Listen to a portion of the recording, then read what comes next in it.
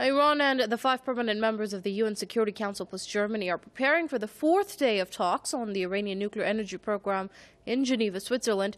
Hours before they wrapped up Friday's discussions, all the signs looked positive that a final deal could be sealed to end a decade-long standoff over the Iranian nuclear energy program. Top diplomats from the US, France, Britain, Germany and China will be joining the Geneva talks on Saturday.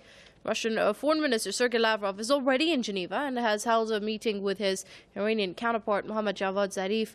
They're expected to narrow the differences and finalize a nuclear deal with Iran, which fell through in the last round of talks a fortnight ago.